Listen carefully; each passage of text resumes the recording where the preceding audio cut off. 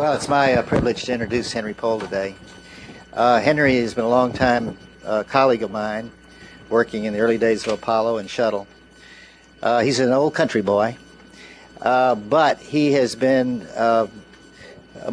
he has created more innovative designs on technical problems than anybody I know. And we'll try to bring some of those out, because he's really created some very innovative solutions to technical problems. And I'm going to set Henry up a little bit, so let me set the stage for you a little bit. I was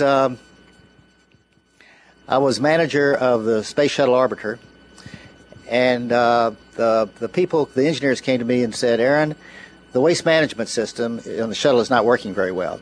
Now, the waste management system, in simple terms, is the toilet. They said the toilet's not working very well, and we really need to go off and design a new toilet. So, I thought for a moment. I said, well, yeah, that's probably a pretty important thing to do. So we did. Well, it turns out the original contract, and I'm quoting a little bit from memory, was about $10 million. Now, $10 million for a toilet, when you can go down to any place and get a toilet for a couple of $100s, is a pretty high number. But that wasn't the worst of it. The worst of it, about 6 months later, they came to me and said, Aaron, guess what? It's not $10 million, it's $20 million. So Congress got wind of this. And they wanted me to come up and testify. And you can see what kind of fun they're going to have. Waste management, they're going to really have fun with this subject. And you may know some people in Congress, but the name was Mr. Sensenbrenner from Wisconsin. I remember very clearly. He's still in Congress now. He was head of the Science Committee, and that's who we had to go testify before. Well, there was a reporter. There was a reporter for the Washington Post. Her name was Kathy Sawyer. Now, Kathy was the science reporter for the Washington Post. Very, very good. Kathy was very smart, very fair, but she really bore in on things. So Kathy got wind of this. So she wanted to publish an article on it. So she called me, and she said, "Would you please talk to me about the waste management system?" I said, "Boy, she's going to get me in trouble." So I said, "I tell you what, I've got somebody that can really tell you about the waste management system, and I'll have Henry Pohl call you." So I talked to Henry about it. Now, that's going to be Henry's introduction to this class of what he told Kathy Sawyer, because it's a classic.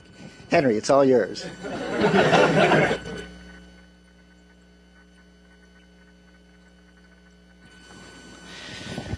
Thank you. Testing.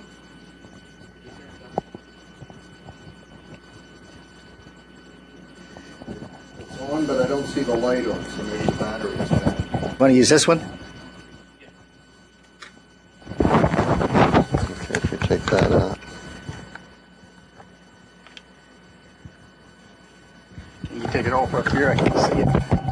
That just pops right up. Okay. Yeah, maybe something's loose. Short somewhere.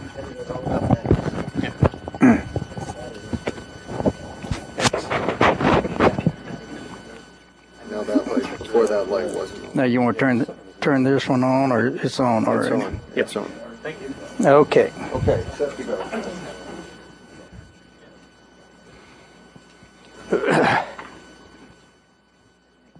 Okay, is it working now? Yep. Okay. Darren almost forgot about Kathy Sawyer, but There we go for posterity. okay. Kathy called me up and said, "Can you explain to me how I might explain to my neighbor's 14-year-old daughter why NASA has spent $10 million building a toilet?" Pardon me. And I said, "I'll try." And I thought for a little bit, now how am I going to start out on this? I said, if you take the commode that you've got in your bathroom and you bolt it upside down in the ceiling, now try using it.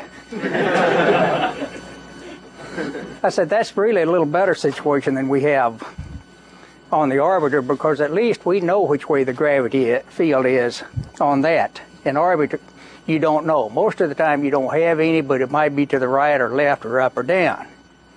That was the only reporter that ever talked to that put everything down verbatim of what I said, the question she asked, and what I said, and printed that article in the newspaper. But that kind of sets a stage for operating in the absence of gravity. You know, I explained to her that the space shuttle volume that the people have to live in is about the same volume as you have in a modern bathroom. You know, if you look at the bathroom with the shower and the room out just outside of it with the sink and everything, we have just about that same volume in the shuttle.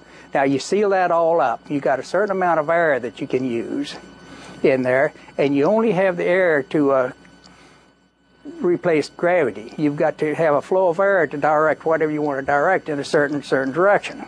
So you use that air, you run it through, you've got to deodorize it, you've got to clean it, you've got to run it back into the cabin almost instantly, otherwise you pull a vacuum in the cabin. And so whenever you start putting all of that equipment in there and all of that stuff in there on something that has never been done before, $10 million or $20 million is kind of cheap.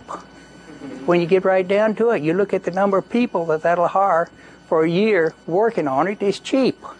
But to try to get that message across is not easy. Go ahead and give me my first slide.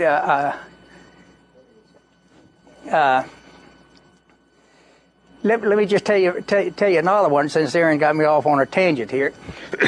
Chicago Tribune called me one day when we had a problem on shuttle, and she was bad-mouthing shuttle, and all she wanted to do was get a comment out of me that I agreed with something that she said so she could quote it. And I said, I don't agree with you. I said, you know, that Arbiter is really a pretty good vehicle when you look at what it has to do. I said, you realize when it's in orbit, it's going 8 times faster than a bullet when it leaves the muzzle of a 30-06. Silence on the other end. What's a 30-06? Well, I knew that wasn't a good example. But I told her, I said, that's a rifle, a military rifle that's used in the Second World War. And I used to fire that thing in the desert, and I could pull a trigger and see that bullet hit the ground out there 300 yards almost instantly. Now that shuttle's going 8 times faster than that. And I could see the headlines in the Chicago Tribune. The shuttle flies 8 times faster than a bullet. Long silence. She said, you know, maybe I ought to find something else to write about. I said, why? She says, I don't think I have a story here. Well, it wasn't a story because it wasn't negative. So, Kathy Sawyer was the only time I ever got a good story from the press. I want y'all to feel free to ask questions. I'm here more to talk about what you're interested in talking about than my thoughts. So feel free to ask questions anytime. I would like to talk about a half an hour, so somebody's going to have to tell me when half an hour is up, and then I'd like to have some time for some questions. My first involvement in the space shuttle was Max Fauché kind of came up with this idea of a winged vehicle going into space, and we kicked it around for a while, and he formed a little committee, very small, about 20 people as I recall, put the people in a room. He wanted to keep it quiet, he wanted to keep it secret until he got enough data so that he could know whether it's feasible or not. Well, they wanted me to send the best engineer I had over there, and he appointed a guy by the name of Jim Chamberlain to head up that group. So I sent a guy over there. They closed the doors, had a guard in front of the doors so nobody could come in, no information could get out. On the third day, Jim Chamberlain called me up and said, I need to have a talk with my engineer. I said, why? He said, he balked. I said, what do you mean he balked? He says, Henry, you know what an old mule does when they balk, don't you? I said, yeah, they won't go. He said, well, that's you, Mr. Kendrick. He won't go. So I called up my engineer, and I said, what's going on over there, Darrell? He says, oh, they don't know what they want. He said, they gave me some requirements. I designed them an RCS system for it. They gave me another set of requirements. I designed another RCS system. They gave me some more different requirements. I designed them a different RCS system, and then they came out with another set of requirements. I'm just going to wait until they decide what they want, and then I'll design them an RCS system for it. Well, what he didn't understand was that's the way you go about setting the requirements. You get a small group of people together, you set down a set of requirements, you try to put a vehicle together, and see where it punches out. Usually weight, CG, something. So you change your requirements up a little bit and you design another system. You do that very quick, and you look at where that one punches out. And then you change your requirements again, and you look at those requirements and where it punched out. The first requirements where it punched out, you change the requirements a little bit and see where it punches out. So very, very quickly you run through very, very many configurations. That got the shuttle started. After it got started, we kept changing the requirements as we went through the program. I would suggest that you understand your requirements very, very clearly, and the impact of your requirements very clearly. You know, things like fail-op, fail-safe, or fail-safe, fail-safe, fail-op are very, very good buzzwords. But unless you really understand the impact of those, they can actually make a system less safe. I can make a very good case, and go ahead to the next slide. I can make a very good case that a 2-engine airplane is safer than a 4-engine airplane, simply by the way that you set your requirements. You know, FAA has a requirement that an airplane has to take off with 1 engine out. If you've got a 2-engine airplane, then most of the time you got 100% more power than you need.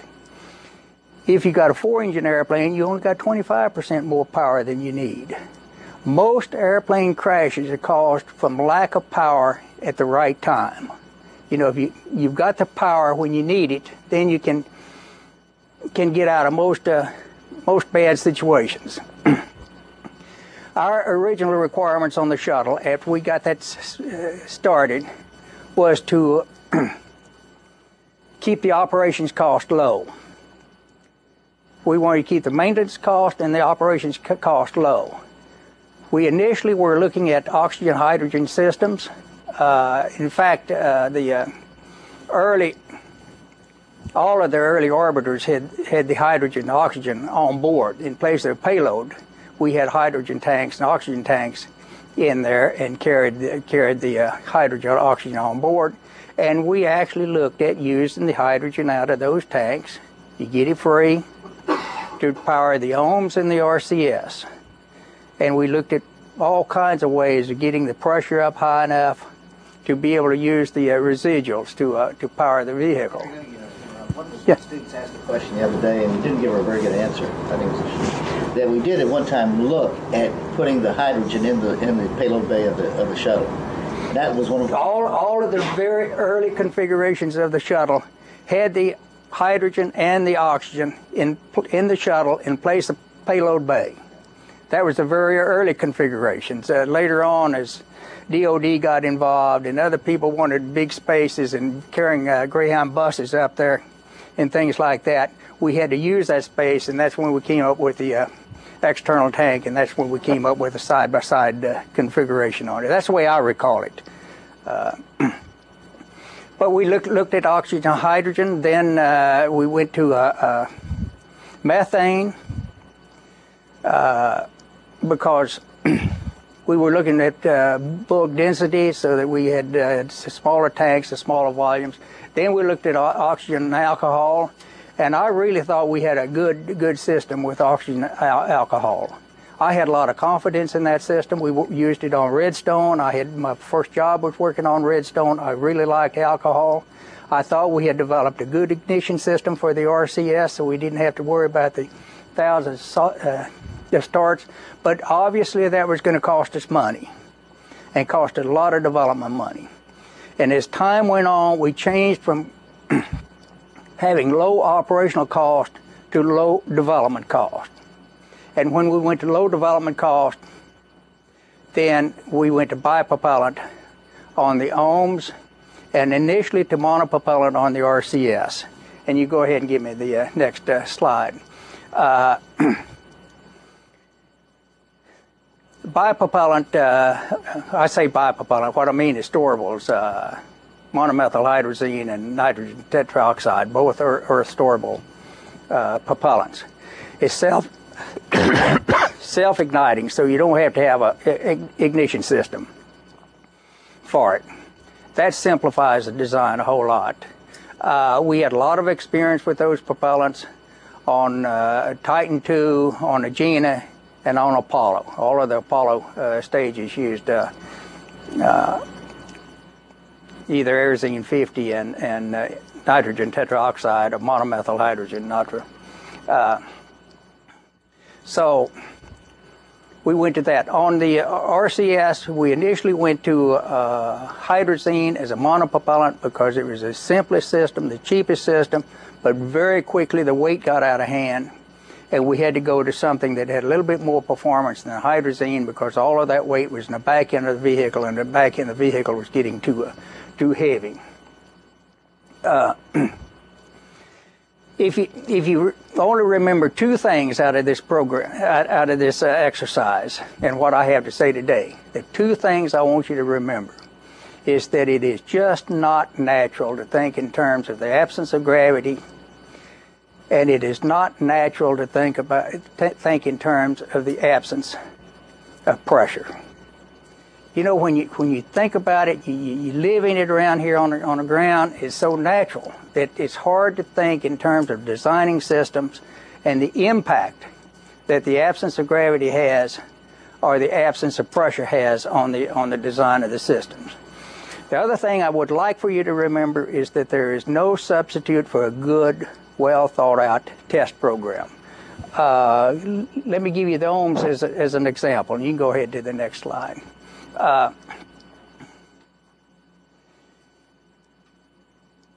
We did not have a vibration test program on the propulsion systems, on the OMS or the RCS, in the program because by that time we had good structural programs. We could analyze the effect of vibration and stress on the vehicle.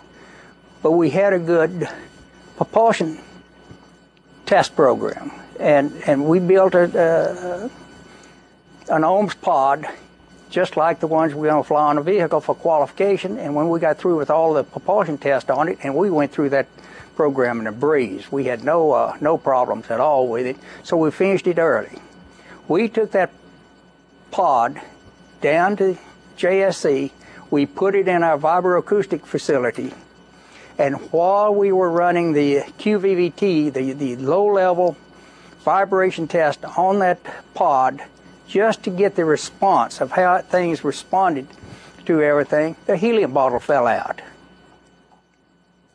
5 minutes after that helium bottle fell out, every structural guy in the world could tell you it should have fell out. It would fall out. But nobody thought about it in advance. What happened, we had taken high pressure line, helium line coming out of the bottom of the tank and going 5 feet or 8 feet over to the structure and bolting it to the structure over there. Now that thing was, when you started shaking it, that was acting as a torquing element on that tank and torquing that tank this way. And the struts that they had coming down holding the tank, it was fatiguing where they were put onto the tank. It fatigued them right in there and broke them off very quick. But we didn't pick it up.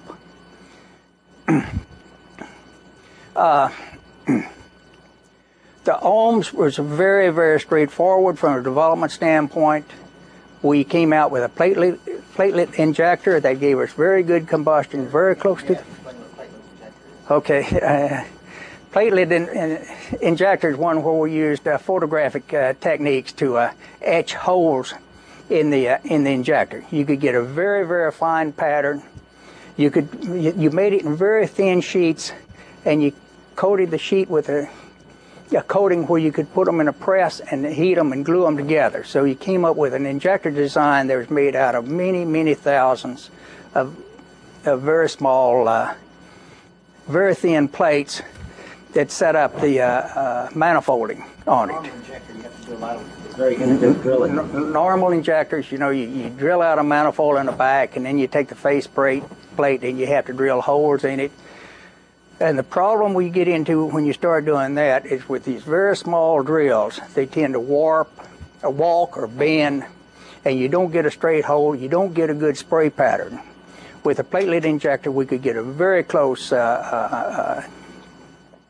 match. We could just kind of dribble a fuel in there and oxidizer in there where it always matched real good. We got very high performance out of it.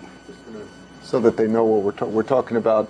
Oh, okay. The injector up here where you have the fuel and oxygen. Fuel and oxygen, and then you have to have a whole bunch of holes in a pattern such that the fuel and the oxidizer are properly mixed when they ignite inside. You need to get the oxidizer to impinge on the fuel very precisely, so that with an earth storable propellant, a hypergolic propellant as we call it, that's self-igniting. And basically what you have is when the two fuels come together, it's like having a very strong acid and a very strong base coming together. The first reaction that you get is a heating reaction.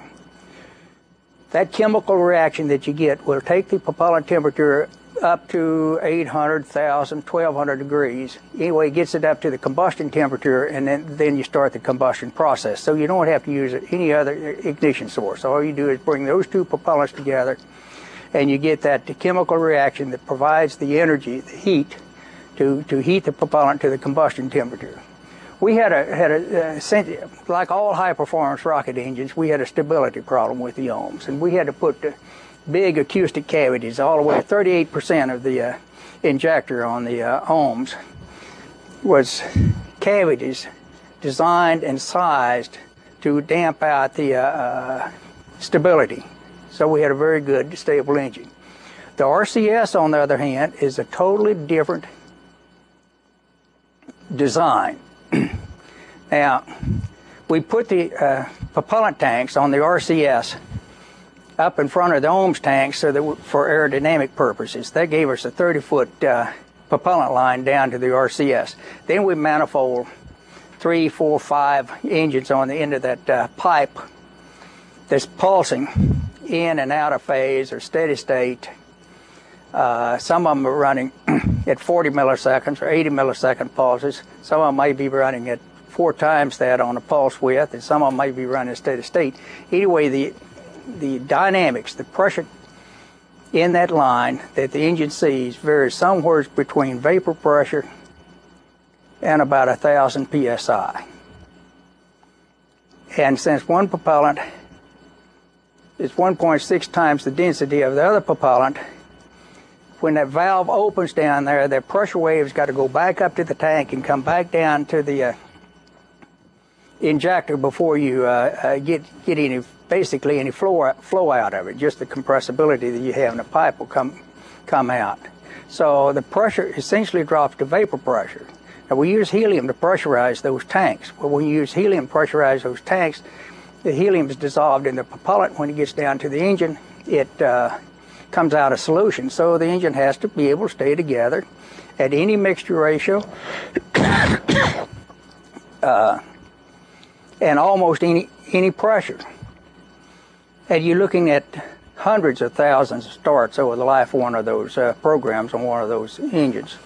And we talk about pulse width. Pulse width is the on time, the minimum on time that you can have on a rocket engine. Now there's a volume between the face of the valve and the face of the injector that we call dribble volume. That volume, the larger that volume is, the larger the pulse width you need on it. You would like to have the seat of the injector to be the face of the seat of the valve to be the face of the injector, so you had zero dribble volume in there. That way you'd get closer to a square wave pulse. And your friends in guidance, control, they always want a square wave pulse. And they want it of an infinite thrust level and zero width, so that you put an instantaneous pulse. It makes it easy for them to calculate where the vehicle's going to go than if you get one that builds up kind of slow and goes down kind of slow. So the dribble volume, the volume that you have between the valve seat and the injector face, when the engine shuts down, when the valve closes, that flow stops, and that amount of propellant stays in there. Now, in a vacuum, when it gets down to the vapor pressure, it starts boiling out and goes out through the chamber, and you have a refrigeration effect from that boiling of the propellant. If the pulse width is too short, then the refrigeration effect will overcome the heating effect from that short pulse, and you keep reducing the temperature of the hardware. Now, the colder the propellant gets, the more heat that you have to put in the chemical reaction when it first comes together to get it to ignite. So you get an ignition delay in the thing, and then you start getting into hard starts if it gets too cold. So we set our pulse width on the shuttle at 40 milliseconds. That was the neutral point at which the refrigeration effect equaled the heating effect from the pulse, and so you'd maintain the temperature. We later on went to 80 milliseconds on it because we added the verniers. That gave us a little bit heat input. The valve that you talked about is pretty tough design in itself, isn't it? The valve that we used for a 1,000-pound rocket on the Arbiter weighed less than the valves that we used on the Apollo program for a 100-pound thruster. And what we did, we went to a pilot-operated valve, and that was kind of my concept that I borrowed from Sears Roebuck. If you ever take a washing machine apart on Sears Roebuck and you look at how the valve is designed, it's a pilot-operated valve, and they use the water pressure to open the valve. Well, I thought that was a good way to go. You put a very small coil in there, a quick-acting coil, and replace that rubber bellers that they used on Sears Roebuck washing machine with a stainless steel diaphragm, and you got it made. Well, unfortunately, the water pressure in a house doesn't vary as much as the water hammer does on the space shuttle. So before we got through with the design of that valve, it got to be a very complex valve, and it was a very expensive valve, but it works.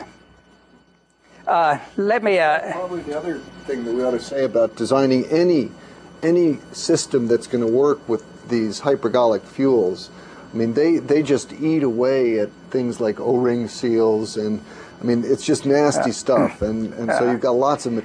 In addition to the mechanical problems that Henry was talking about, you've got all the materials problems, which just makes your life harder. We really wanted to stay away from hypergols, from the acid, from the very strong acids and the very strong bases, for the simple reason that there's very few materials that's compatible with them.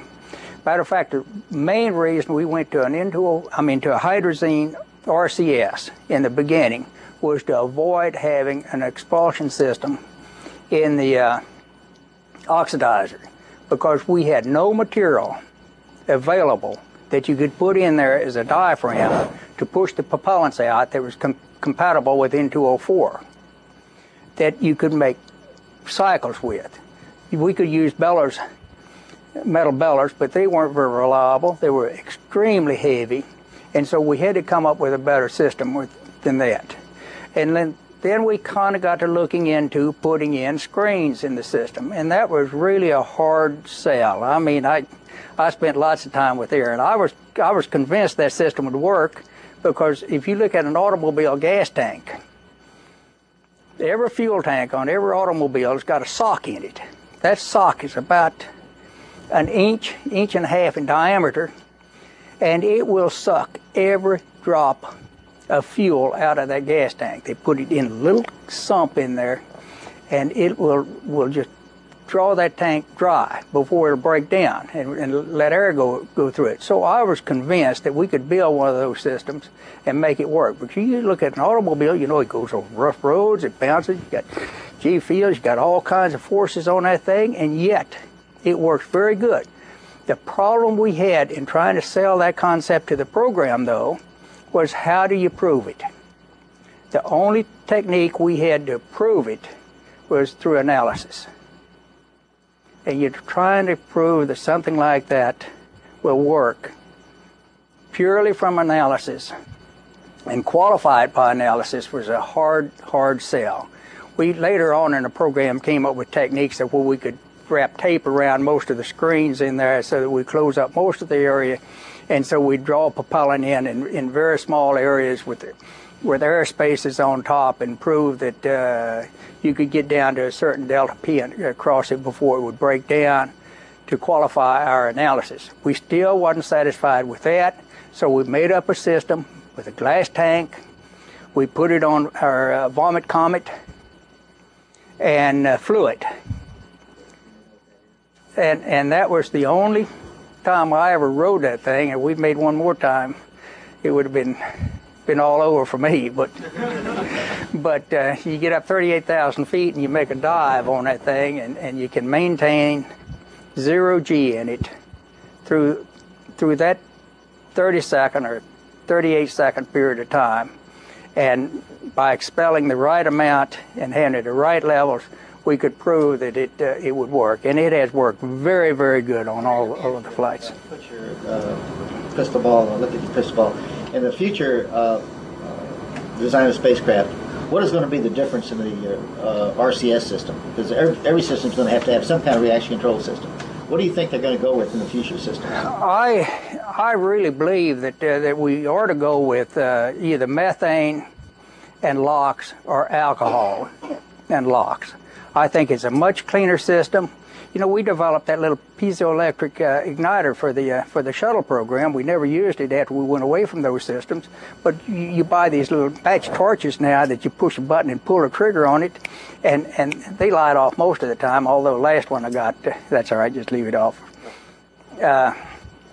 Last one I got didn't light too good, but we have good, reliable ignition systems now, and I think that you can design a system now that has the reliability that you need for a space system. Otherwise, you know, we've done nothing in this country since the shuttle program on developing. Is very important too, and we got to give you the right. The things you got to remember is that you got to remember the thermal characteristics is very, very different in a vacuum than it is. Than it is on Earth. It is very different in the absence of gravity. You wouldn't think gravity would make any difference in it, but it does. You got some fluid in the tank. You know, you put some heat on the bottom of the tank. Where does heat go? It goes to the top of the tank. Top of the tank is always the hottest part when you got a liquid in 1 G. You put it in 0 G, you put heat on the bottom of the tank, a bubble forms down there, it pushes the liquid away from it, and nothing comes out of the tank. Let me have some questions. Slightly confused on the fuel that the systems uses. Both the RCS and the OMS use hydrazine or hypergolic, or what is it? Well, I'm confused on what. Okay, hydrazine is N2H4. We use that as a monopropellant. A bipropellant, earth-storable. I'll explain what the monopropellant system. You normally run it over a catalytic bed, right? A monopropellant system, yes, and a monopropellant. There's two monopropellants out there that work very good. One is peroxide, hydrogen peroxide, and if you can get it above 90%, it gets a little more stable. And the other one is hydrazine. Both of those you run through a cat bed, a catalyst. When it hits a catalyst, you get the reaction out of it, and it breaks down. Hydrogen peroxide breaks down to steam and hydrogen, or oxygen, and hydrazine breaks down to hydrogen and ammonia, NH3. but both of those give you hot gases then for propulsion. You mix that with an acid, and you get combustion. And we used Aerozine 50. I mentioned that. Aerozine 50 was 50% hydrazine and 50% unsymmetrical dimethyl hydrazine. Monomethyl hydrazine is just that. It's monomethyl hydrazine. It's a lot more stable than is hydrazine.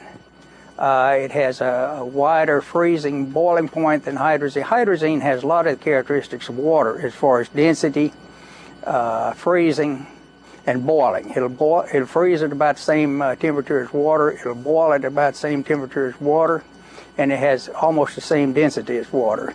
Monomethyl hydrazine has a little bit slightly less density, gives you slightly better performance, but it freezes at like minus 63 degrees or something like that. Monomethyl hydrazine and nitrogen tetroxide. Same thing for the ohms. Now, one of the things we do is we put about 0.4% of nitric oxide in the nitrogen tetroxide to keep the tanks from breaking. We have titanium tanks, and on the Apollo program we got into a very serious problem because our tank started exploding. Turned out with Aerozine 50 or monopropellant hydrazine, we had a little bit of water in there, and that gave off a little bit of free hydrogen. And that free hydrogen, titanium just does not like hydrogen. Henry, is this where the fracture mechanics really started? Yes. How many people take fracture mechanics? Well, fracture mechanics really started from that. That's when we started working with a gentleman called Dr. Tiffany at Boeing. We worked with the whole world on that problem. Fracture mechanics. That's how fracture mechanics really got started. You had you can ask something. Let me Yeah. another thing while we're talking about fractures. One of the other problems of dealing with these hypergolic fuels is the freezing problem. Maybe we talk a little bit about that, because when unlike water, when the hydrazine freezes, it shrinks, and so if you imagine that you've got hydrazine liquid in a line under pressure, and now it gets too cold, so it freezes. And now that leaves a little bit of free volume, so you get more liquid that comes in there, and that will freeze until finally the entire line is clogged up with solid hydrazine. Now, when it warms up, it expands, and you crack the line, and now you've got a hypergolic leak, which is really bad news. So, in fact, maintaining thermal control of the OMS and RCS propellant lines becomes a very critical issue, and there's heating coils all over the place, and thermostats, and so, you know, again, you don't just have a propulsion system. In the systems engineering that we've talked about, it affects the thermal, the electrical system. Because if all these things are interrelated. If you lose an electrical system so that you can't run the heaters, then you run the risk of losing your propellant system, and so then you have to have redundant heaters and so on, and it gets more and more complicated.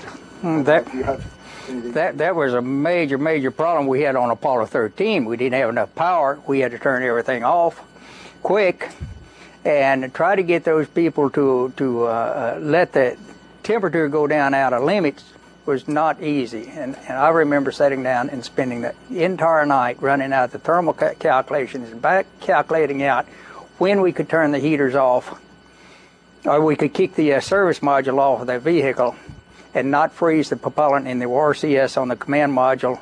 And then I got really worried. I gave myself 4 degrees above freezing on that system, and I missed it 2 degrees. It got 2 degrees colder than we had planned. I think you have to say, in summary for the students, that the design of the RCS system was very complicated. And how many RCS thrusters do we have? 40? How many thrusters do we have on the shuttle? 38. 38. 38 primary and 4 vernier. Yeah. And so it's a very complicated system in designing it. It had a lot of requirements placed on it. On the other hand, the OMS engine, as I recall, we have never had a failure on the OMS engine. The OMS engine's been very, very successful. It's a very straightforward program.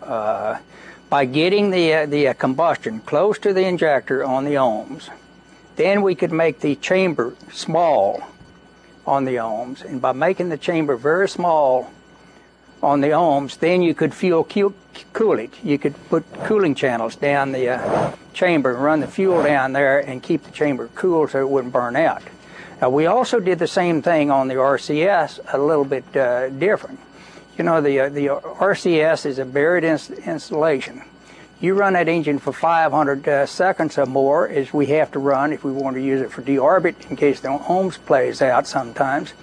That engine has to stay together on these very, very short burns. It also has to stay together on these very, very long burns with fluctuating inlet pressures and fluctuating mixture ratios.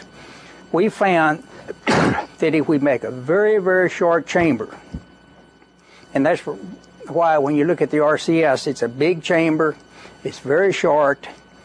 We could put enough fuel down the walls of that chamber to effectively cool the chamber so that it only go up steady states to a certain safe temperature and still have good performance out of it. So we put a lot of fuel down the walls on it. If looking in this direction, if this is the injector plate, the holes around the outermost layer, those are all fuel. So yes. You basically get a fuel bath coming along that actually comes in contact. And fuel, if you have a fuel-rich mixture, same as in a car, the fuel-rich mixture burns cooler.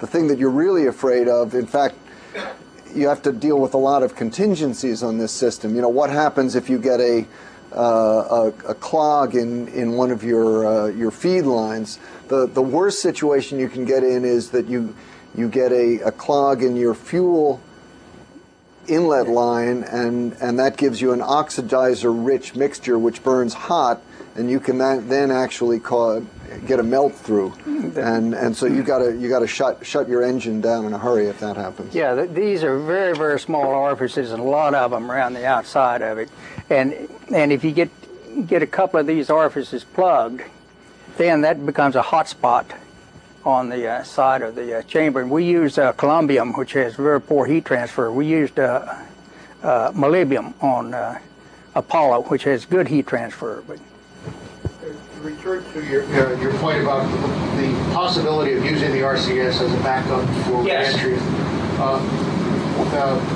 what prevents one from using a series of relatively short burns, counting upon the mass of the orbiter to smooth out the velocity change? Why do you have to have a single 500-second burn with all the heating that's associated with it? It's just a matter of before you start to burn, you know, to come back in, how much time you can put in between those and how short.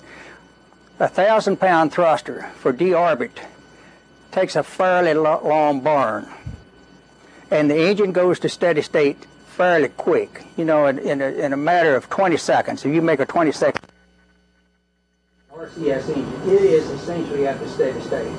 So you can just continue that out. We ran RCS engines for the shuttle up to an hour and a half on a single barn. Just let them run till it takes as large as our propellant tanks were. Otherwise, we run them longer. But to get enough delta V, you have to put in, even though you put it in multiple burns, you still have to have fairly long pulse widths on each one of them, and that impacts the guidance very, very bad. Yeah, let me help with a little orbital mechanics. We talked about this before. Yeah, I'm corrupt. I have to borrow this one. Okay, that one's number. I'm just hard on mics. Probably won't be able to understand English. I got safety very, very bad. So that's you're in orbit. When you do a burn, you do a retrograde burn, which lowers the other side of your orbit, so that now becomes the perigee. The thing is, from orbital mechanics, the most efficient way to do a burn is to have, like Henry said, an infinite thrust with a zero pulse width. So you do what they call an impulsive burn.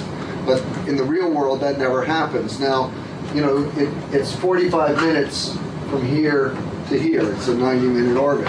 Now, when you have 2 ohms engines, typical deorbit burn lasts 2 to 2.5 minutes. So, you know, you're burning over this segment. So, you know, it's pretty close to an impulsive burn. If you lose 1 ohms engine, now you have to double it. So now you're up to a 5-minute burn. But if you lose your 2nd ohms engine and now you have to do an RCS deorbit, now you're getting into a 10, 15-minute burn, and so you're actually really far away from optimum, and the burn gets much less efficient. And so if you have plenty of propellant, yeah, you're fine. But if you're low on propellant, you need to worry about the efficiency of your burn. And so, you know, if you were to do a little bit of a burn and then shut it down to let your engines cool off, and then you try to complete the burn around here, now it's gotten really, really inefficient, and you might run out of propellant. We spent an enormous amount of time with our orbital mechanics people and our guidance people trying to get the ohms thrust down as low as we could get it, because the lower you can get it, the smaller the hardware, the lighter the weight of the hardware, and the performance is essentially the same. The ISP for a 3,000-pound engine is essentially the same as it is for a 20,000, or maybe even a little bit higher for a 3,000. So we had 5,000-pound thrust in there. We had 4,000-pound thrust in there. I think we finally wound up with 3,500. Been left up to me, I think we could have done it with a 1,500-pound thrust engine, but we compromised. Quite, yes. Professor Cohen once mentioned that some people suggested putting some RCS thrusters on the edge of the wingtips, but that would be very difficult after the design was finalized. All of our early configurations that we had the RCS pods out on the wingtips. Made the RCS very efficient. We even had a combination of ohms. I mean, our RCS was the ohms at one time, and we had it all out on wingtips. Didn't make our structures friends too happy at first, because that puts a lot of mass out into the wings, and they didn't like it too much. But after they got looking at it, that turned out that really wasn't much of a driver. It made the RCS very efficient. The thing that kind of changed that is when we put the big payload bay on the inside of the vehicle, and then we had to put a big ohms pod on there, and then to put the RCS pods out on a wingtip of a Delta system out there just didn't weigh out good. It was more efficient from a weight standpoint to put the ohms and RCS together, because we actually have those two interconnected. So if we have to do an ohms burn with the RCS, we can take the propellant out of the ohms tank to feed the RCS, and so it just made a more efficient system to bring it all in. We had another requirement when we went to the acid-based propellants. We had a requirement that we had to have removable pods. You had to be able to take a pod, the propulsion system, off of the orbiter and take it over to another facility to rework it, because we knew we were going to have a lot of work and rework on those systems, at least early on.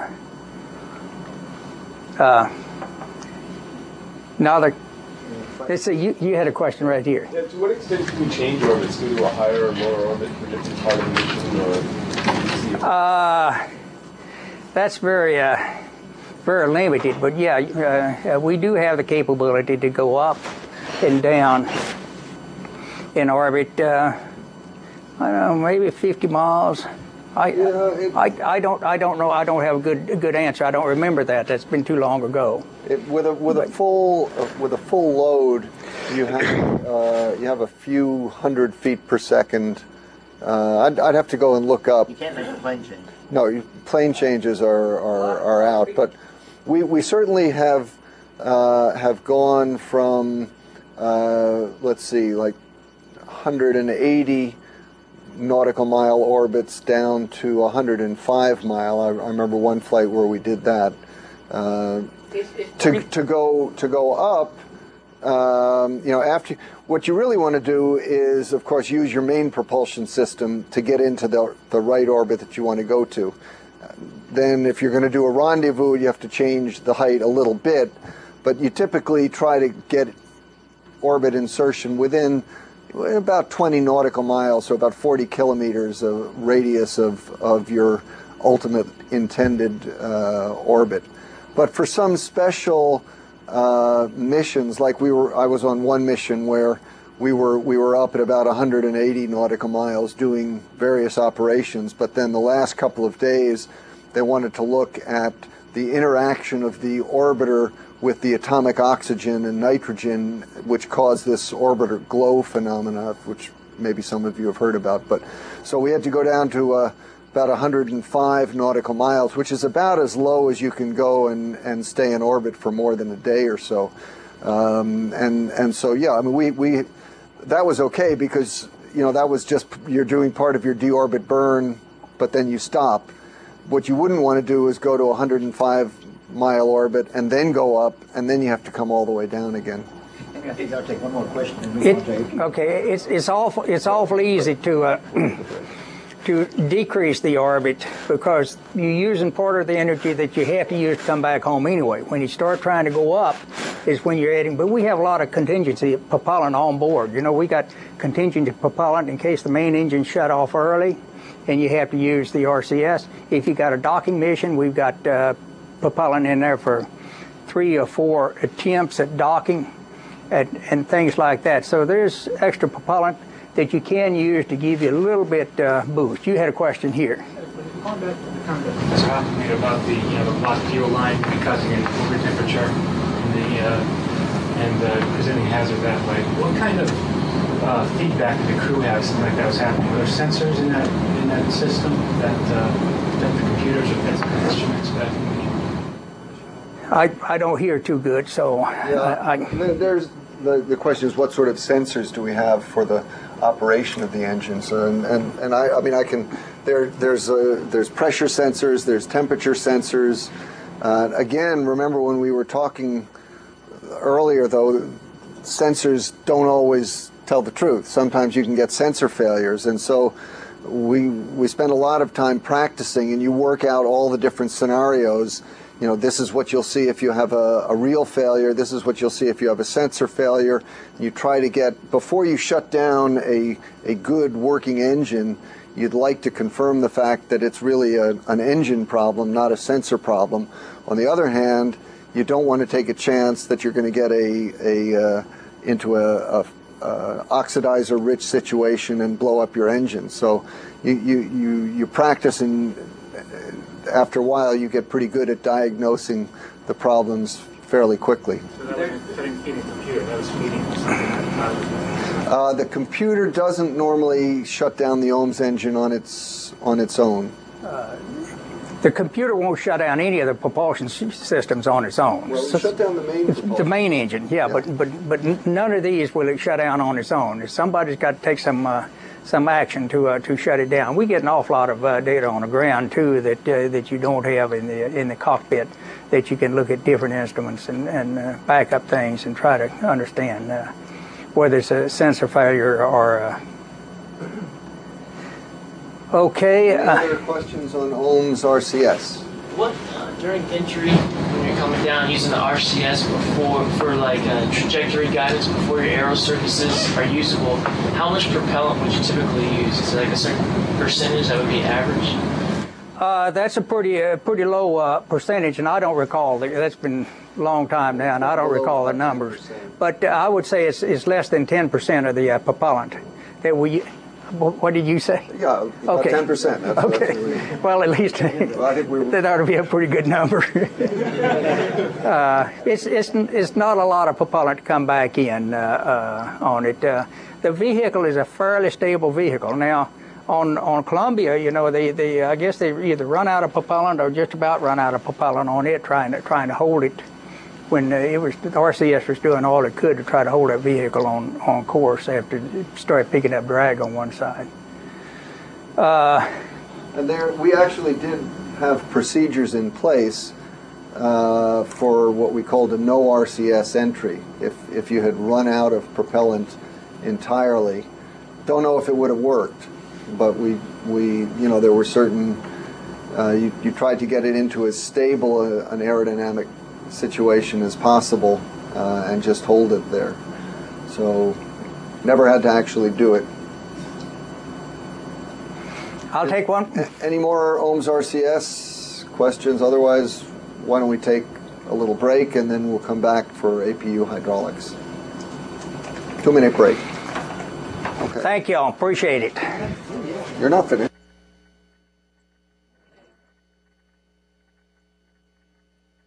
Okay. Here we go.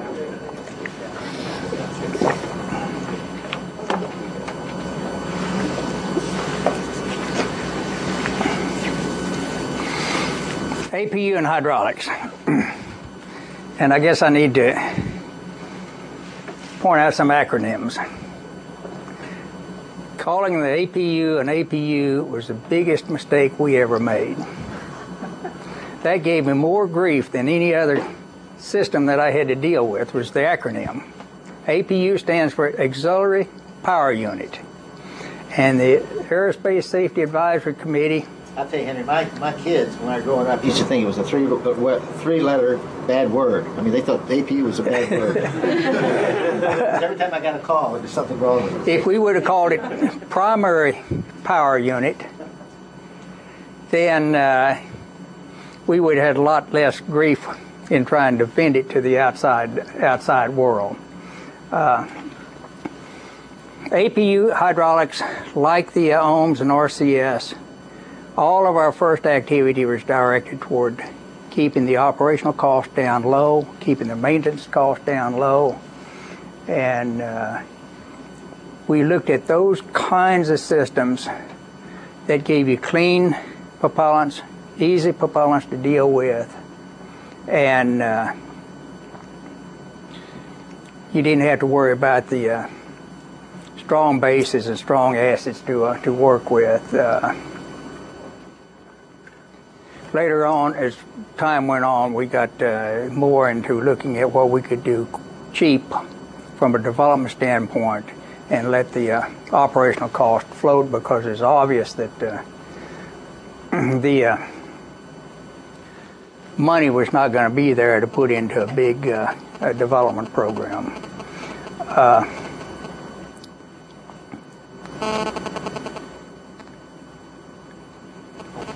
The control of the vehicle in the atmosphere was a major activity to try to find out what you could get by with versus what you would like to have. You try to move these huge barn doors fast and a whole lot. There's huge forces on those things. It takes lots and lots of power to move them, and move them quick. And our aero people and our guidance people, they would like to have, like we was talking a while ago, an instantaneous impulse into that vehicle. When it starts to drift a little bit and they want to move it some other way, they like to put an impulse in there and just kick it right back where it's supposed to be instantly. But that becomes impractical when you look at these kind of systems.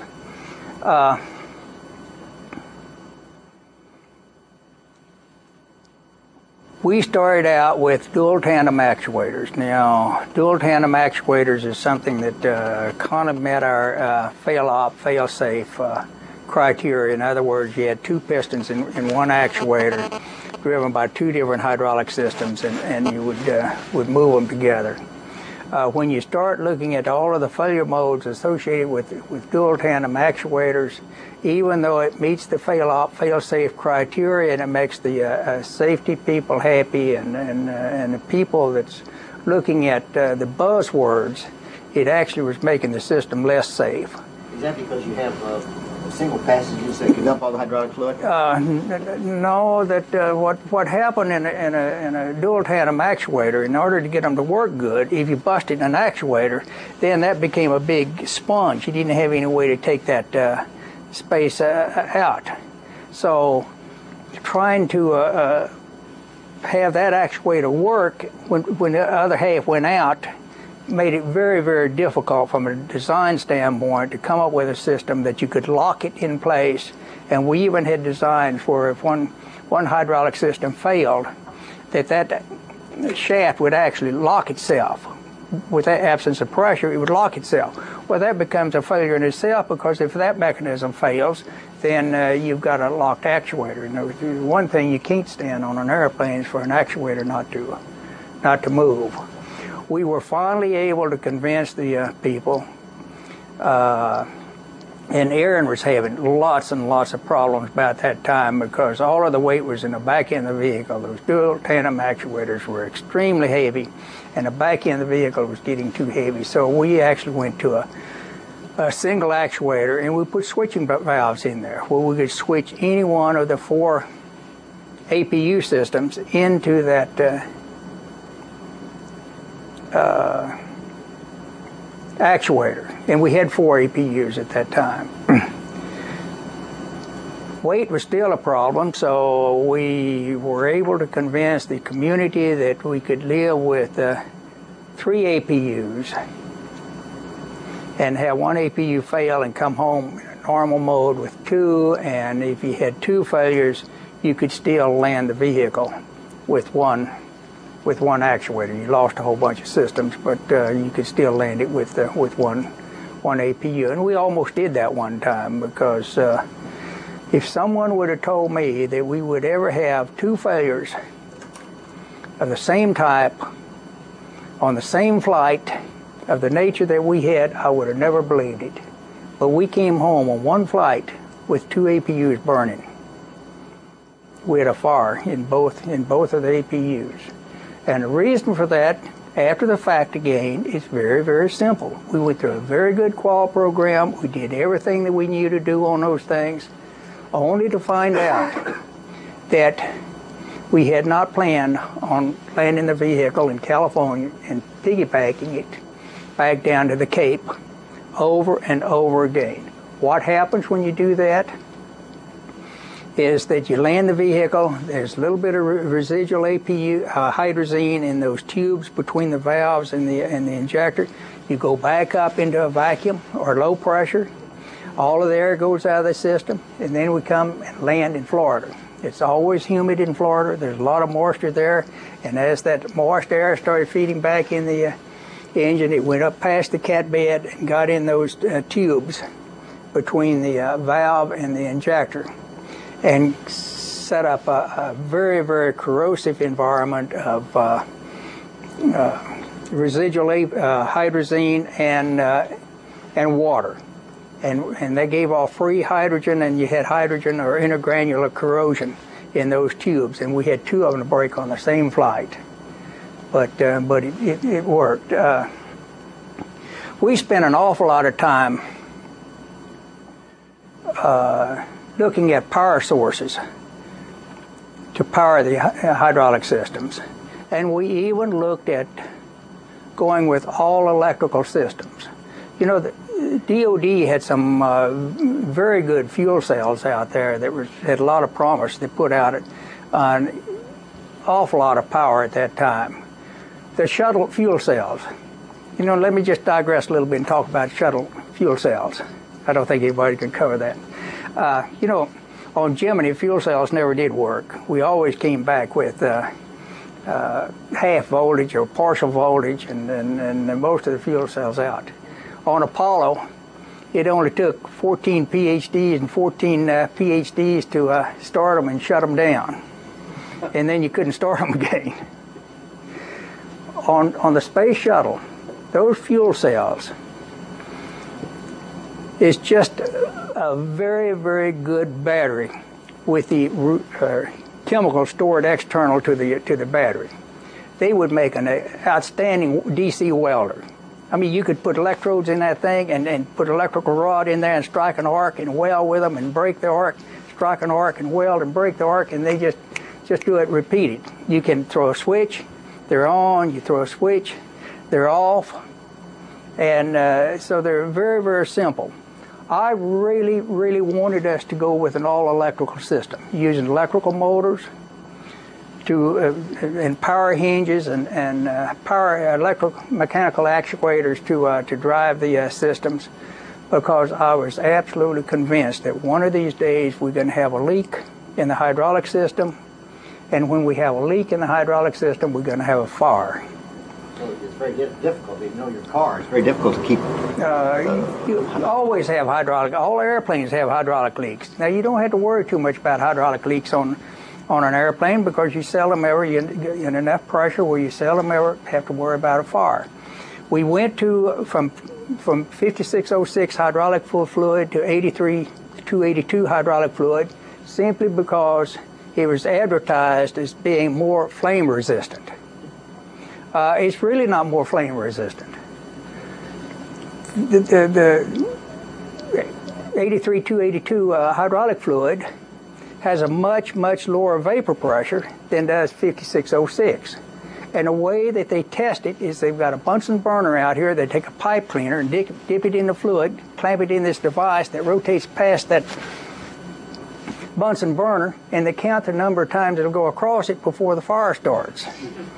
Well, with 5606, it'll usually start on a third burn. With 282, it takes 10, 11, or 12 passes before it'll ignite and start burning, simply because it has a lower vapor pressure, and you cannot burn any liquid in liquid stage. You have to get it warm enough so that it'll gasify, and then you have to heat it enough in the gas phase to get it up to the combustion temperature, or put a spark in it after it's in the gas phase, but it won't ignite as a liquid. Well, with 5606, if you have a leak in the hydraulic system going uphill, you probably don't have to worry about it coming home, because it's gone.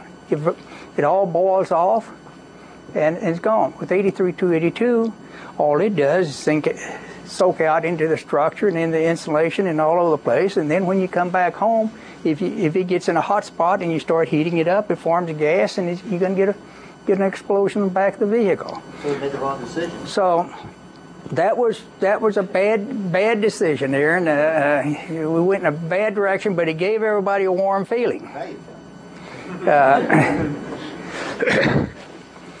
We would have went with electromechanical system, but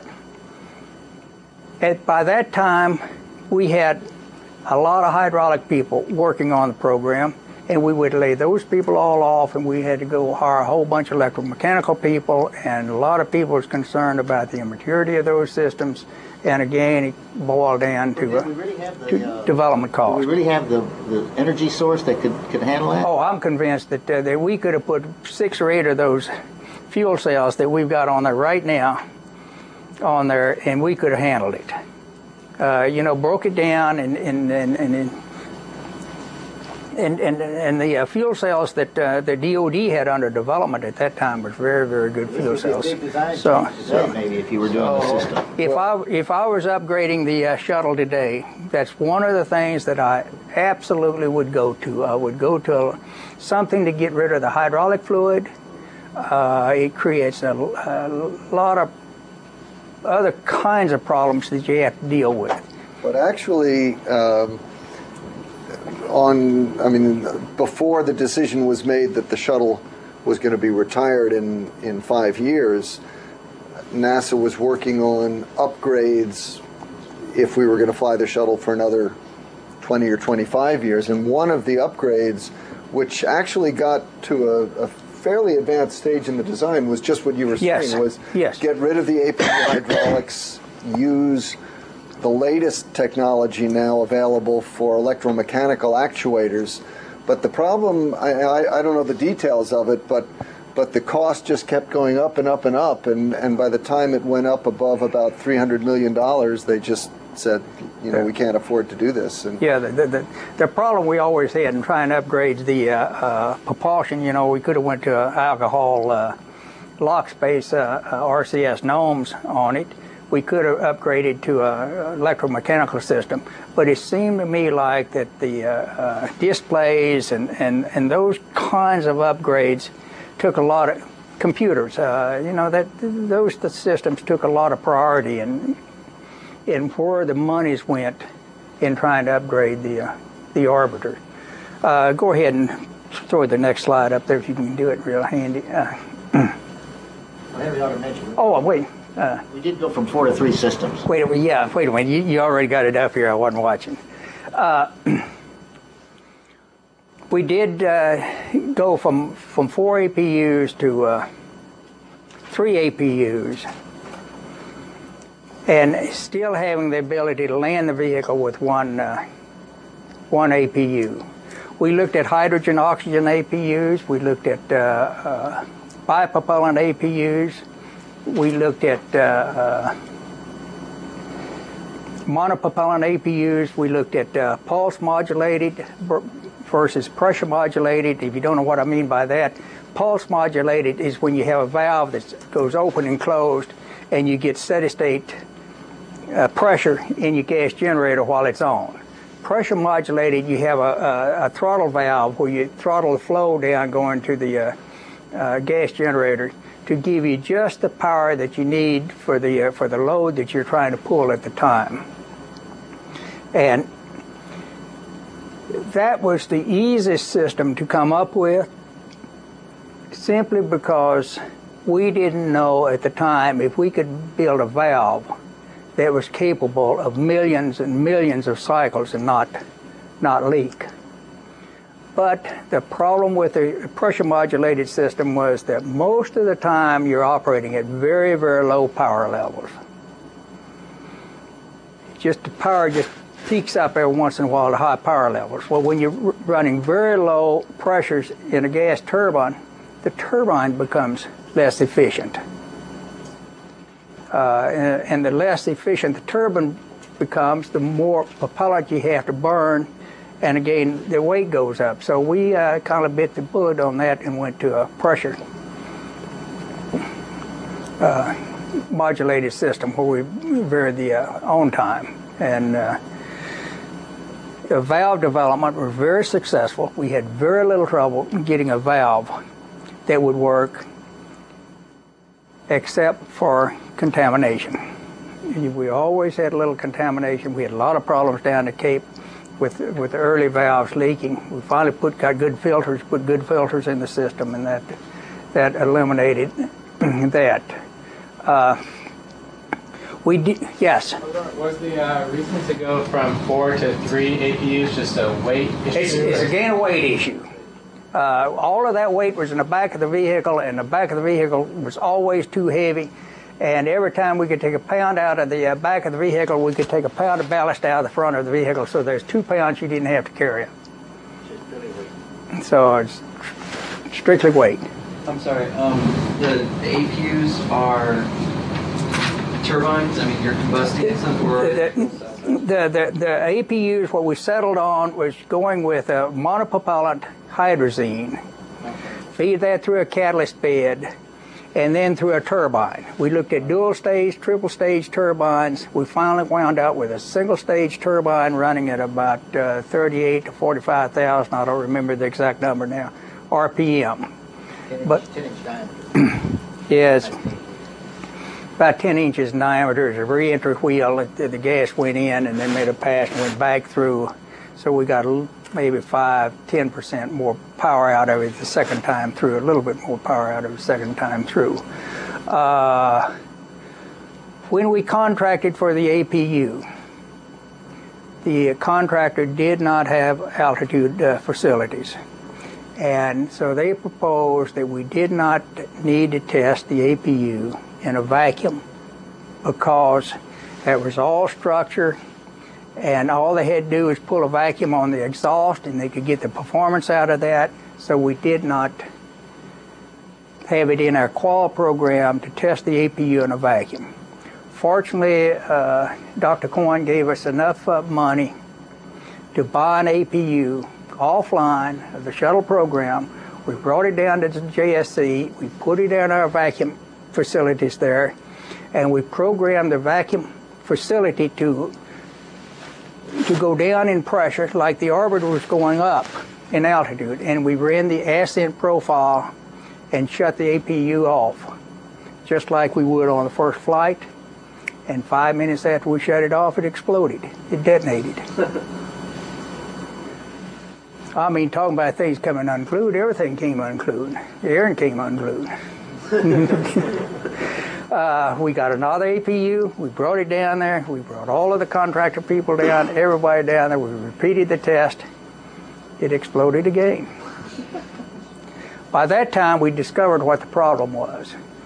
We have a requirement in the program that you can only have hot surfaces up to about 500 degrees. Or I don't remember the exact temperature, but some temperature like 500 degrees. If it's higher than that, you have to shield it.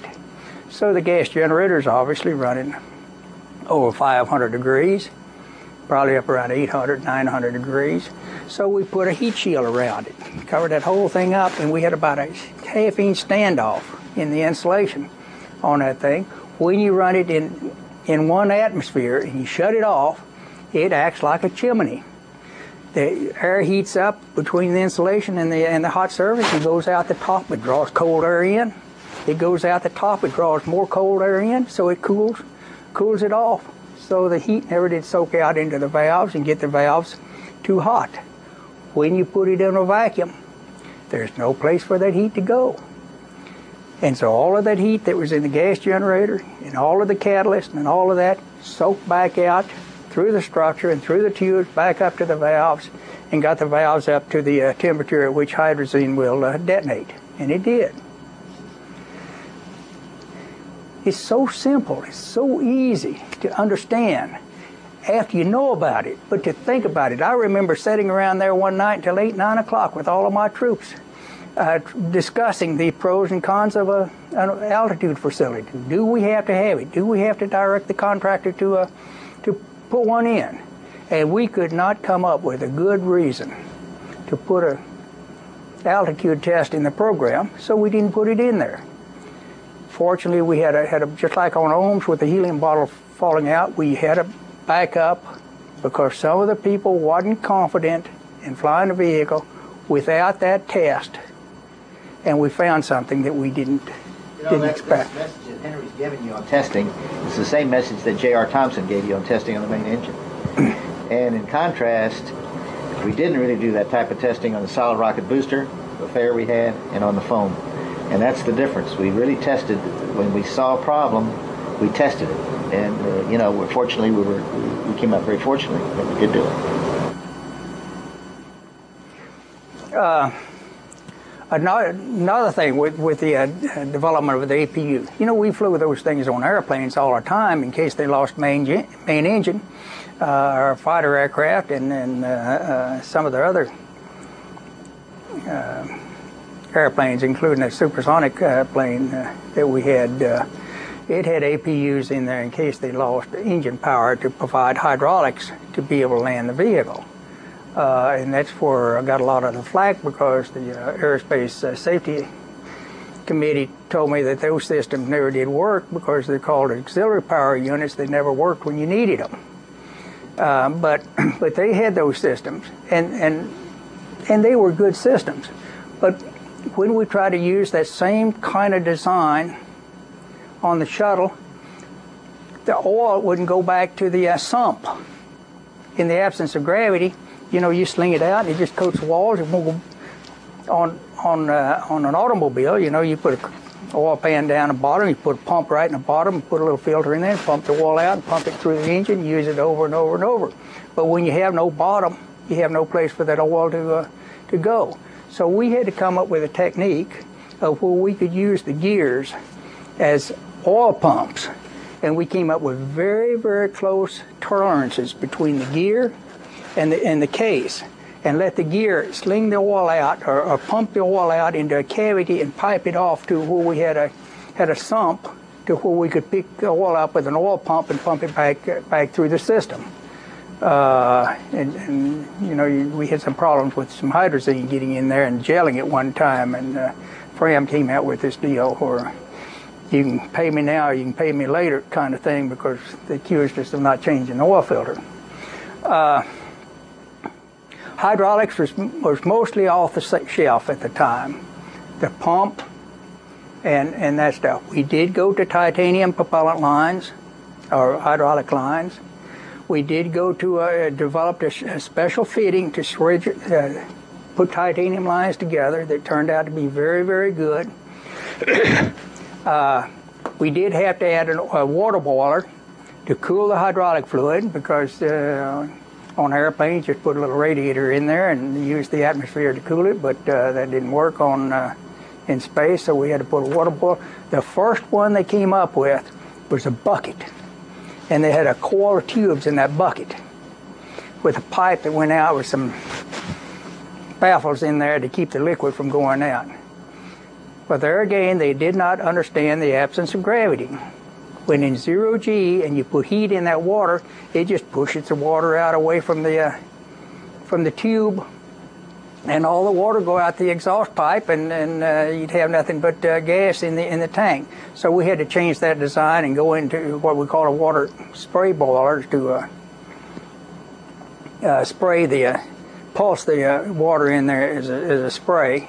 Is more efficient, but complicated that system very much. And it used to freeze up. Still does. Days, yeah. Still does. Yeah. It's very, very difficult to handle water in a vacuum. You know, getting back to the RCS one moment, you know, first rain we had down there at the Cape, the RCS just filled up with water. And they wanted to launch that system, and assuming that the water would boil out when they started going uphill. But no, what happens, you put water in a vacuum, about 60% of it will go to a gas, and 30% of it will freeze. When it freezes, then it's a solid. You can't get it out. It just has to sublime, which takes weeks and months. Now, trying to get a water boiler, we had valves in there that would supposed to open and close when the pressure built up. Well, when you get past that valve, when that valve would open up, that steam would instantly freeze on the outside, and it keeps growing back. Finally, the valve would be stopped up, and you'd have to build the pressure up way high, and it'd blow the ice out. The pressure would come back down. It started working again, but so we went to an orifice. Now, try and size that orifice is the right size where it maintains a little pressure in there, and you got a variable load on the system, and you put a variable energy into it. That's difficult to design that too. So the water boiler still freezes. We still have a freezing problem on it. It's not an easy solution to it. Questions? Do you lose that water? Does that escape into the water? Yeah, we just dump it overboard. It goes through. We got a whole bunch of tubes going through this boiler, and we spray the water in a spray, and it makes one pass through those tubes, and then it goes out the exhaust. We didn't try to, you know, if you wanted to come up with some kind of regenerative system where you would use the water over and over and over, then you got to go through some kind of system to cool the water, or you have to carry too much water aboard. Well, if you want to cool the water, the only way you really got to cool it is by using more water or supplementing some of that water. You can't just, in a vacuum, you can't just put it out on a surface someplace and you know, I guess the temperature varies maybe. Henry, could you say a word about the flight control hydraulics lab, the test we ran in Fickle? Yeah, with the hydraulic systems. The hydraulic system was probably one of the most thoroughly tested systems that we had as far as mechanical systems was concerned. We built a whole hydraulic system integrated with the avionics, and we had it designed so you could put loads on it and react the loads. and you could program in what you thought was typical emissions, where you could vary everything. The only difference is, instead of driving the hydraulic pumps with APUs, we drove the hydraulic pumps with electric motors, because we had ground-based electric motors to drive them. The very first test, and one of the things we ground ruled out, was use of flex hoses, bellows, simply because they, at that time, was notorious for fatiguing and breaking and not working very good. So we put trombone tubes in, take a long tube and bring it back this way and tie it in.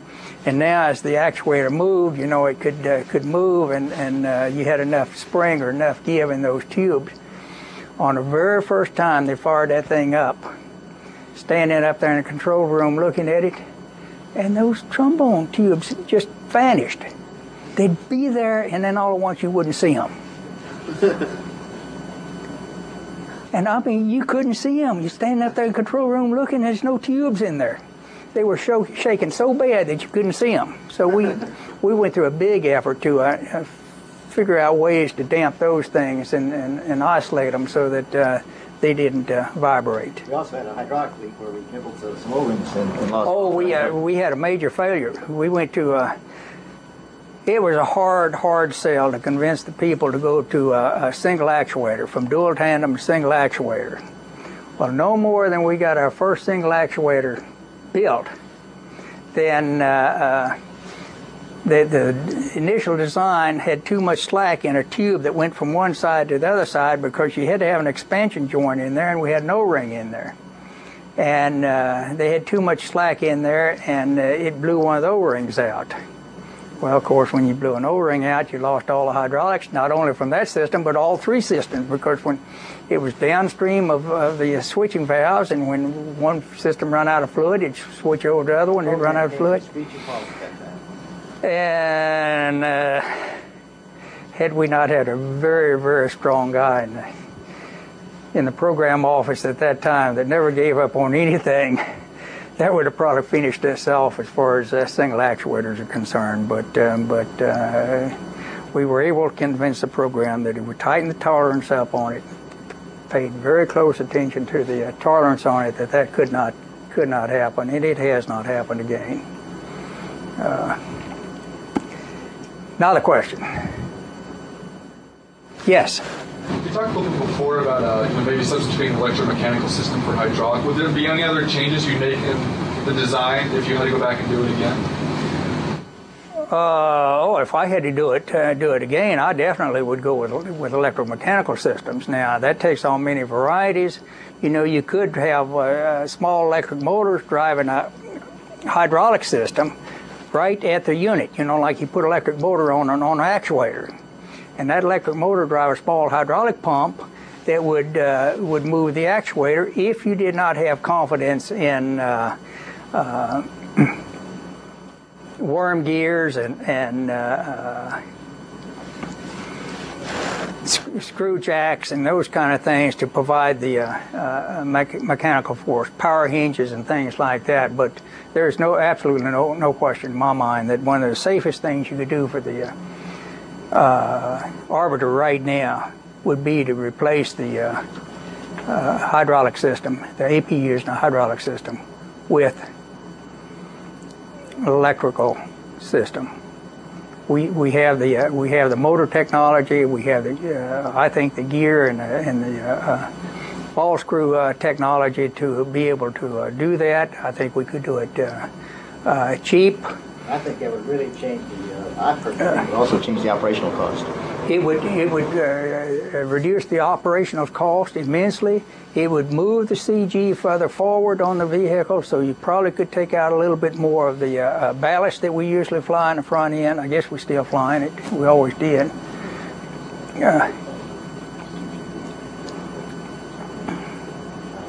I've got another question. I was wondering, you talked earlier, and you had it on the slide, but you didn't really talk about it, how you were shifting weight between budgets, when it came to like the controls people versus the hydraulics people and the APUs. I was wondering, kind of, you just expand on that of how, in an actual development program, it goes back and forth. I mean, is it usually come down from high? You're going to do this and you're going to do that, or is it usually they let you kind of work it out between the two groups, or what? The control people have no weight budget. Right.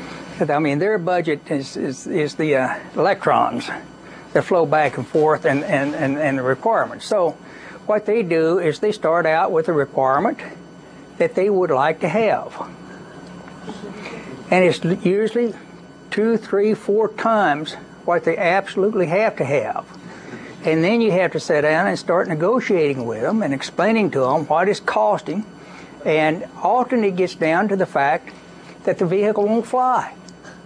I mean, it just flat won't fly. And when they're convinced then that it can't fly, then they're willing to concede that they can get by with a little more. And so it still won't fly, so they can get by with a little bit more. And that's kind of the way you get it down. Normally what you have, to start off with project, you have what they call work breakdown structure. Are you familiar with the term work breakdown structure? So that's what you do, is you have a work breakdown structure, and you parcel that work breakdown structure out to your subsystem managers. Now, there was an issue in the shuttle and the Apollo program, since I was the project manager. You give the subsystem managers the requirements and the authority technically, but you do not give them the authority. You tell them what their constraint is for dollars. You give them the weight. You give them the weight bogies or the weight requirements, the functional requirements, performance requirements, the schedule requirements, but you keep the dollars. Now that's been a very long argument. Do you allow the subsystem managers to actually have control over the dollars? We decided not to. That was a very, very big argument of whether you should let the other people have the dollars. I kept the dollars.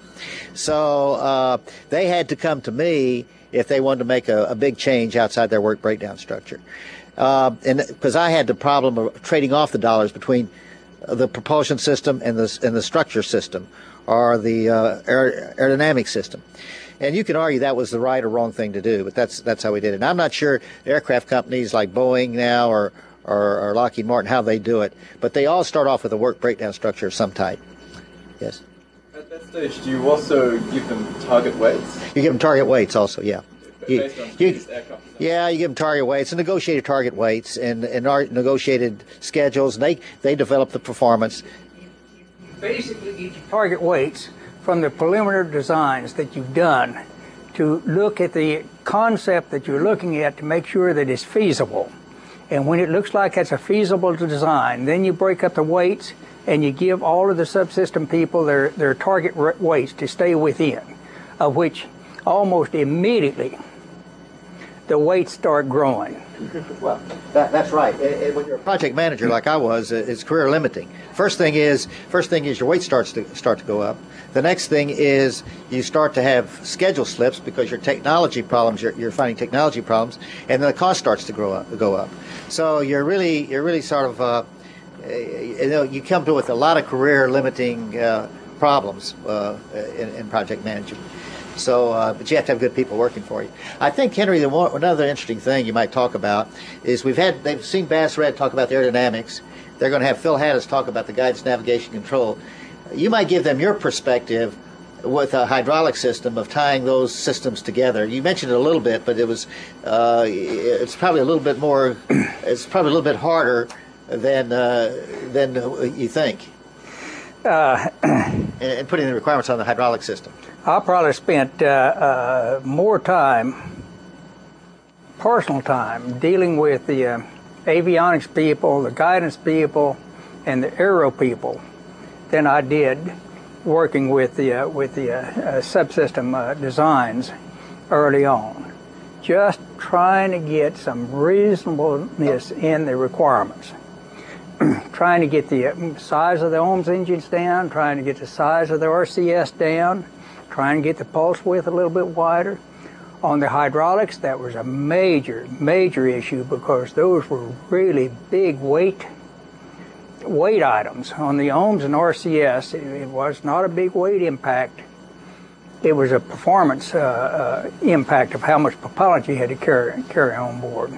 But on the hydraulics, on the design of that system, that was how fast you had to move one of those flaps on that thing was a big big issue, and I spent lots of time going over and looking at their data, looking at what they were coming up with, looking at their what ifs, trying to get their what ifs. That's what drives the systems, is what if this happens or what if that happens. The other problem I remember we had is the gimbal rate of the main engines. The requirement they put on the gimbal rate. That was a compounded problem too, because you were kind of dealing between centers. But yeah, the gimbal weight and the need for a gimbal system on the solid rocket motors. You know, if I had my day in court, we would take the gimbal system off of the solid rocket boosters, and we would fix those. That would save 6 or 7 or 8 tons of weight back there. If you take that system out, it would make the solid rocket boosters much more reliable, because they got those great big old boots in there and those big springs. They horse those things back and forth with huge actuators on them. And the only reason we could not eliminate the gimbal system on the SRBs is that we had one SRB that burned out with the max burn time, and the other one on the other side burned out with minimum burn time, and we lost the top engine on the SSME on the same flight.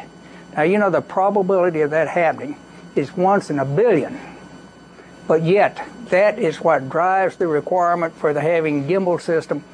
Oh, we'd have to gimbal the main engines another 2 degrees to make that work. But that is what drove the design. That requirement drove the design that we have on the solid rocket motors. So if I can leave you with one message, is understand your requirements extremely well and understand the impact that requirement is having on your system and on the flyability of the vehicle. Give me another one. Well, while they're thinking, I'll give you one. I told you that Henry had a lot of innovative design. Now, talk a little bit more about the RCS. I thought you were going to mention that before, when they got water and how you solve that problem. This is Henry Pohl's solution to a very complex problem on the RCS system on the pad. When we got the RCS engines filled up with water, we needed to come up with a design to keep the water out of the engines in case of rain, because it always rains at the Cape. So that requirement fell on the contractor to design a system to keep water from getting in the RCS engines. They came up with a plug that went in the throat with another big seal to go around those big scarf nozzles out there with an O-ring on that, and that was all tied together with cables, and they stuck a big pole upside the vehicle, and just before liftoff they were going to pop that pole over and jerk all of that stuff out, and they were going to jerk it out fast enough so that those big things would not fall down and hit the tile, knock all the tile off. Well, that looked kind of complex and complicated for me. So I went down to, we had a grocery store across the street down there then by the name of Weingarten's, and I went down to Weingarten's and I got a roll of what, wrapping paper that you use to wrap meats in, that's got wax on one side and paper on the other side. I called it butcher paper, but butcher paper is actually a little bit different. This is actually free. If you go down and buy some, it's freezer paper. But I bought a roll of that, and I got it back up into the meeting by the time it was over, and I said, this is the way to fix it, and then started tearing off sheets of it and passing it around to the managers look at. We're going to glue that on the surface with the wax side out and glue it on with RTV, and then when you lift it off, you know, it would come off. It was light, it wouldn't hurt the tile. If it impacted anything, it wasn't going to hurt anything. If it didn't come off when you fired the RCS, you blow it off or burn it off, and that's what we did, and we flew that on all of the well, you know, there's... It sounds funny, but it's true. You look at the orbiter sitting on the pad, and all the RCS jets are covered up with paper. But after I left, they changed that. Yeah, they changed from butcher paper to a special paper developed special for that purpose. It's made out of Teflon, so that is. You got to tell them one more story about the SSME on the launch pad and the hydrogen. This was JR's period. When we did the first firing on the pad, just a test firing on the pad on the launch pad to make sure that everything worked right, we blew the back end out of the shuttle. When those main engines light off, each one of those engines dump out about 125 pounds of hydrogen before it ignites. That hydrogen is cold. It's fairly dense in liquid form. It's 4.5 pounds per cubic foot or something. By that time, it's a little bit lighter. It goes down in the flame pit, mixes with a lot of air in there, and then the flame hits it, it detonates, and it blew the back end out of the vehicle. So we needed a quick fix because we had launched that thing 3-4 days. I looked at the problem. I said, we'll just put Roman candles under it. You put a bunch of Roman candles under there that fire those balls out across there, and as the hydrogen comes out, that'll ignite the hydrogen. It'll burn. It won't accumulate down the pit. And that's what we did. Those sparklers you see coming on before the main engines light off, that's my Roman candles. As long as we're talking about blowing the back end of the orbiter out, maybe you talk about the pressure wave as well. The pressure wave that came back? Yeah, and the water suppression. We had another problem. It was more of an acoustical problem from the pressure waves coming back up under the orbiter, and we needed some kind of solution to do that. And back while I was in Huntsville as a test engineer in the test lab there in Huntsville, we blew the windows out 7 miles away when we started firing the Saturn V vehicle. So we spent a lot of time on water suppression techniques to, sound suppression techniques to reduce the pressure effect. And one of the things we came up with, found water was very good at damping out. So when we had that problem down at the Cape, what we did is put those sausages, the hammocks across down there, and fill them with water to damp out the pressure wave that came back up to the back of the vehicle. So that's another one of the. Essentially like big water balloons. We call them sausage. You know, it's just a fabric across the bottom, filled it up with water, strong enough to hold the water up, and then that damped the sound waves, the shock waves that came back up to the vehicle.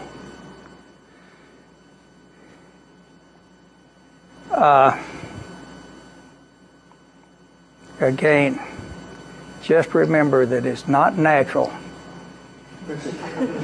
for earthbound humans to think in terms of the absence of gravity and the absence of pressure. I cannot stress that too much. You take a pot of water and you put it on a stove, it gets hot on top. You put it on a stove in 0G, it don't get hot on top. It just pushes all the water out.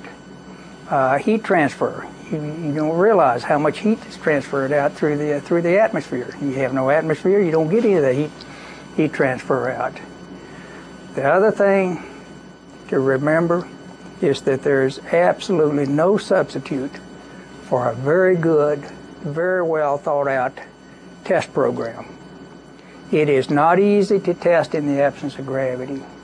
It is not easy to test in the absence of pressure when you're reducing large quantities of gas or chemicals, but that is very, very important, and that is the one thing that really separates a space program from anything that we do here on Earth, is that you have no atmosphere and you have no gravity to help you in your design. Yet all of our thought process is based on having gravity and having an atmosphere. In some of the designs of various experiments that I've worked with on Space Lab flights and other flights, numerous failures, and over half of the equipment that failed, this is stuff generally that we use inside the shuttle, it was because of thermal problems, that they would overheat just because people didn't get the calculations right. You have no convection, and getting the thermal design to work is just really difficult. Convection is one of the major problems that's overlooked, because when you put heat in one place on the ground, it goes up.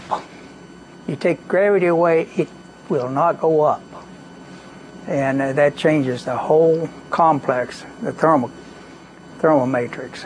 Well, and then Henry talked a little bit about the screen system that was developed for the OMS and RCS tanks, but I just to make sure that you appreciate the complexity of this, you get you've probably seen pictures of astronauts playing with food and liquids. You blow these big, liquid bubbles, and they just sort of float there. Well, the liquid does the same thing inside a fuel tank, and when you push the button you want your engine to turn on, how do you get the fuel to flow into the engine? And as Henry said, in the old days, you had a kind of a diaphragm. Everything it was in a like a little balloon, and you would pressurize the outside of the balloon, and that would force the fuel out. But that balloon would get eaten away. I mean, remember that was a system that was only used for one flight.